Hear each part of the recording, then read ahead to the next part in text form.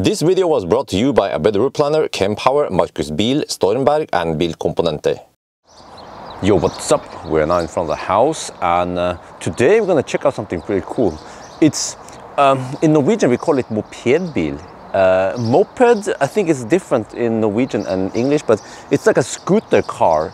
It's limited to 45 kilometers per hour, but it's electric and it's a car this time. So yeah, Markus should be here any moment. He is here with, actually, this is the Model Y rear-wheel drive.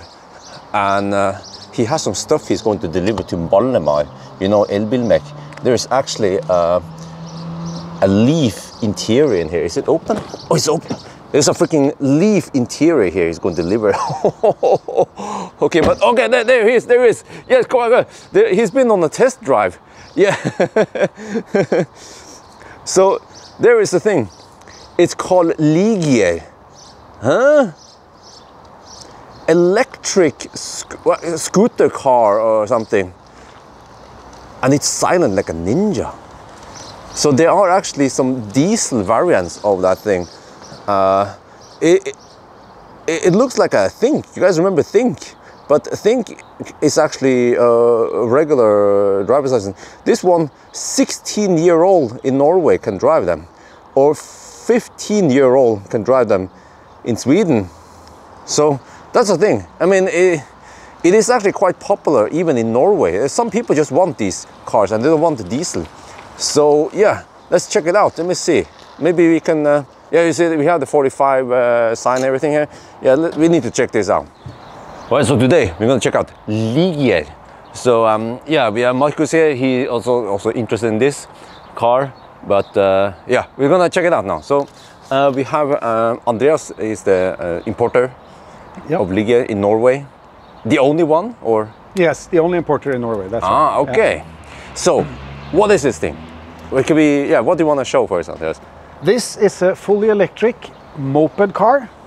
In Norway, you can drive it from 16. In other European countries, it's even lower age limit on them. It's brand new, fresh off the assembly line. The one we have here is called Ligier Myli. That's the name of the electric vehicle. It's equipped with a 12 kilowatt battery with an estimated range of 192 kilometers. This model is called Rebel, and you can see that with the cool plastic styling and oh, look at those red brake calipers. And red brake calipers and everything. Okay, yeah. Yeah. The car is nice. It's got a big 10.2-inch screen with Bluetooth and everything. Okay, we fire it up. Of course we can. Is the key inside? No, let me get the key. We have a screen here even. We have some air vents. So the interior looks a little bit sparse, but we have to keep the weight down. This is very important to get under the classification of, well, I don't know, maybe scooter car is called. Well, okay, there you go. Ligier, look at this. Ooh. So this is odometer, and then you can switch it over to trip meter, and then estimated range left. Okay, yeah. Anyway, yeah. Yeah. Yeah. So that's what it looks like. Down there you have the buttons to change gear, and you also have an eco mode for energy efficient driving. No, this is a real Rebel. There's a manual handbrake. Yeah, there's a manual handbrake, and that's the way you actually park it with the brake on. You give the kid, the 16, 15-year-old kid, this car with a manual handbrake, and they can have some fun. They can have some fun in the winter. That's for sure. And then for opening up the hood, there's a handle here. The trunk. The trunk. I'm sorry, the trunk. And this is, by the way, glass. This is glass. Just like so that's quite cool. Yeah. And there's pretty decent luggage space in here. I need to do a banana box test with this. Yes, you do. Yeah. That's gonna be nice. And then, okay, here's a charging cable. That's the charging cable, Type 2, and a normal socket. There's a 2.2 kilowatt onboard charger in the car. Can we look under the hood? so we can have a look under the hood and then see what it looks like. And Marcus, do you know this? Why is this one still the EL series? I thought we were done with the EL series. Yeah, but you think, look here, it's 4 digits for the moped, and you see there we have the 5. Oh, 90F. Yeah, okay. So we have like this. I think it's really like old school. I think about you know, I like the Think and the Think car. So actually, once this one hits 999, then it will be EK or whatever, but in the 4-digit domain. Maybe that's how it works. Yeah, I think they have a lot of this because of the. It's not so many of these cars, and maybe they also this. All the small electric products are using the 4 digits, maybe. Okay. Well, let's look at. Okay, how's the name? Myli. Myli. Okay. My Ligier or My Liberty or. Yeah. And yeah, okay. Let me see. Well, under the hood. And here we have. You guys are gonna be shocked. I saw it the first time. I was like, "Holy macaroni!" There is so much free space here. Could be because of a crumble zone. Okay, so let's see. That's the onboard charger, 2.2 kilowatt. We have the engine down here. There's actually a belt here. Yeah, that's the way the car is driven, with the belt. As you can see, it's quite open down to the road. So there will be, Ligier has developed covers that we can put underneath, so we don't get all the ice and snow and salt and everything from the roads during winter time. So that's going to be a nice feature for the Nordic regions. The reason why it's like this is it because this platform is also the diesel variant. No, it's actually a brand new 100% electric platform. Okay. But they decided to make it in a normal configuration, like with the diesel engines, that they have the engine compartment up front, and then of course the electric engine is a lot smaller than a normal diesel or a petrol engine, so that's why we have a lot of extra space and air in there. And where's the charge port? The charge port, good question. It's right here, type 2, so you can use your home charging system, and of course there's a type 2 charging cable that follows when you buy the car. So this is how this is working. Wow, there's even a LED halo thing here. Yeah, it's quite cool. Wow. Yeah. And then, okay, if you can go inside again, maybe you can go on that. Yeah, I can go on the other side. You can see here. So we open like this. Well, how is this? Yeah. Okay, like that. Huh. Okay, interesting.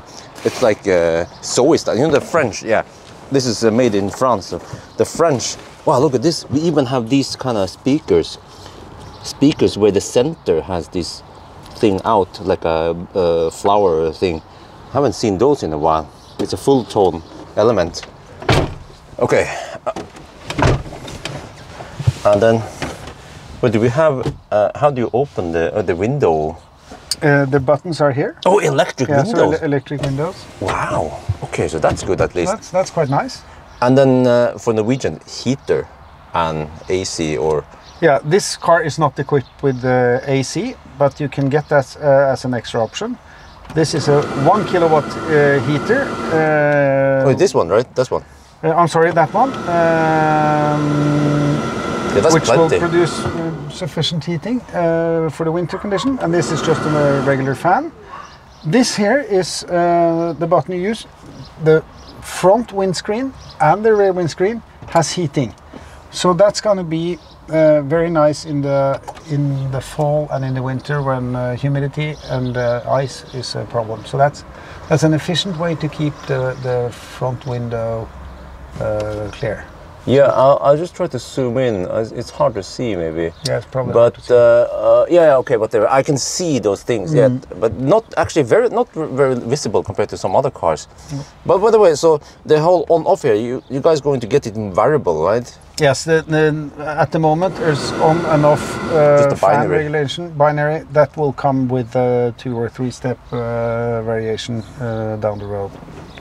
And you even have Bluetooth, and you have absolutely. So you can connect your phone. You have a DAB radio, which is great in Norway, where we don't use the FM frequencies anymore.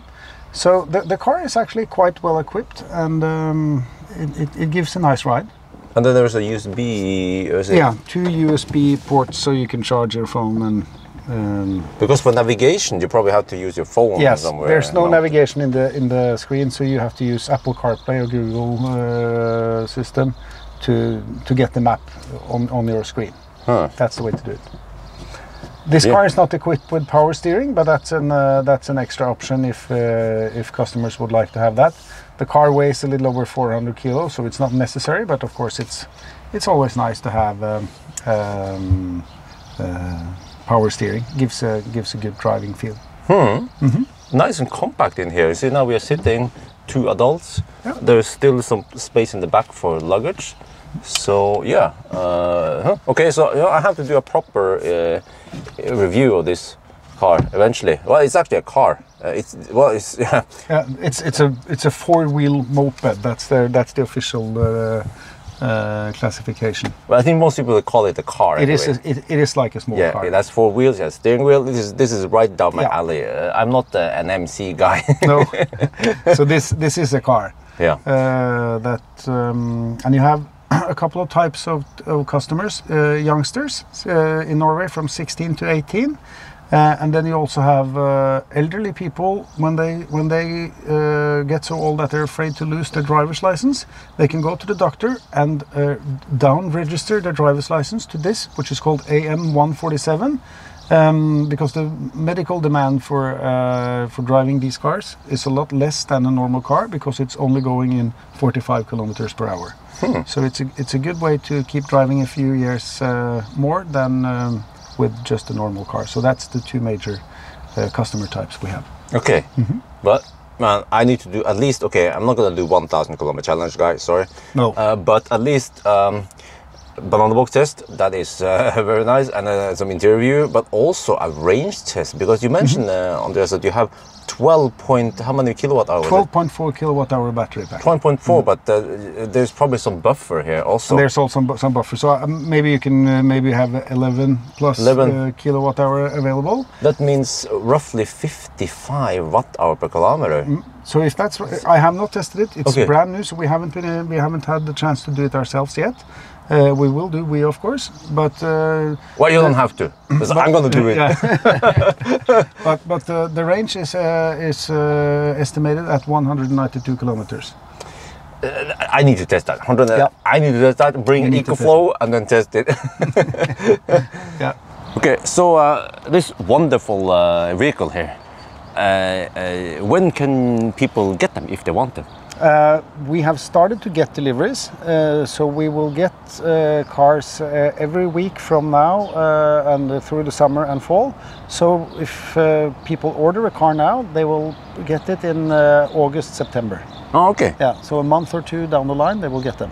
But We have quite a few cars in order already, so we have to deliver those first. So a couple of months from now, we can deliver new cars. So you guys already have orders in Norway? Yes. All over Norway? Or? All over Norway. We have 20 dealers representing Ligier in Norway, from Farsund down south to Kirkenes up north. Kirkenes! So on our webpage, mopedbilnorge.no, you can find your closest dealer and contact them and get the information you want and place orders.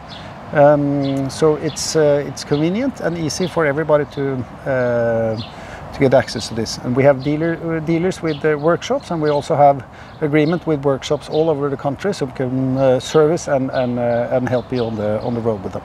And also, since this is classified as the moped bil, bil in Norwegian means car, by the way. What are the benefits for toll road and parking? And I don't know. Do you know all that? Good question. They are exempt from toll road, so you drive without paying for toll, for bompenger in Norwegian.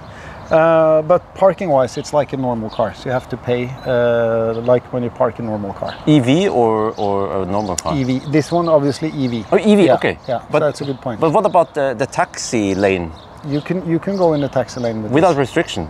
without restriction. Okay, because it's like a normal electric car. But because EV, you have those time restriction, or you have to have a passenger. But what about this one? That's the same for this one. Oh, okay. So you have to pay attention to the sign. Okay. Pro tip: if you want to avoid that, if you want to omit that restriction, you have to buy a hydrogen car. Good point.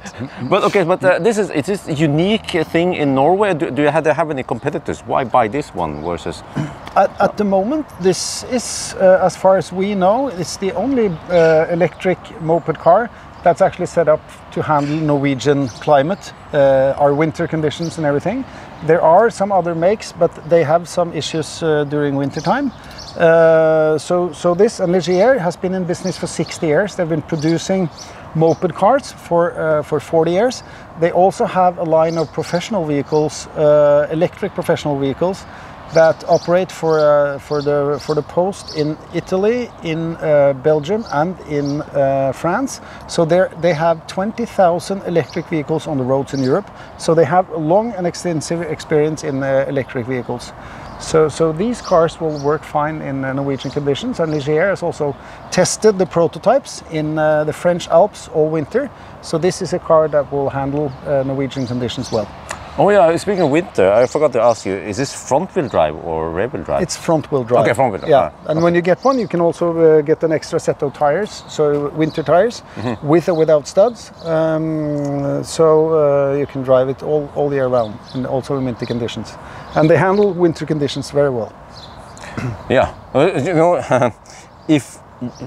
eventually when my daughter gets older, if she has the option of driving a moped or a scooter, or this one that can be used all year with also added safety. Yeah, well, safety, by the way. Yeah, there's an aluminum cage that you're sitting in, and there's a aluminum frame in the door to prevent or to protect from crashing in the doors. The rest of the car is basically colored plastic, and that's because the classification of this car requires it for the car, exempt for batteries, to weigh no more than 425 kilos, and it's very difficult to make a car weighing that little. So a lot of plastic and aluminum in the car. Which means that in case of an accident, you will be way better protected here versus. That's the comparison. Yeah. is to a moped. Yeah. Of course, compared to a normal car, this is not that safe. Of course. But you have less accidents when you drive on four wheels, and the consequences are way less than if you have an accident on a moped. Cool. Yeah. Okay. Well, I can't wait to test it. Oh, so it's yeah. great. Yeah. Cool. So thank you for introducing me to that. And of course, Andreas, he will lend me this car, and I will do the test. Need a couple of days, maybe up to a week, to do all the tests. Sure. Go ahead. Yeah. And then we'll see. Yeah, we'll see. Yeah. It's going to be exciting with the range test. Yeah, absolutely. And maybe I'll figure out something else interesting, fun to do with this car. Cool. Yeah. Can't wait. It's going to be quite hot next week. Yeah, wow, I see. Okay. Perfect. But anyway, I think that's going to be it for now. I hope you guys enjoyed this video. As always, thank you for watching, and talk to you later. Thank you.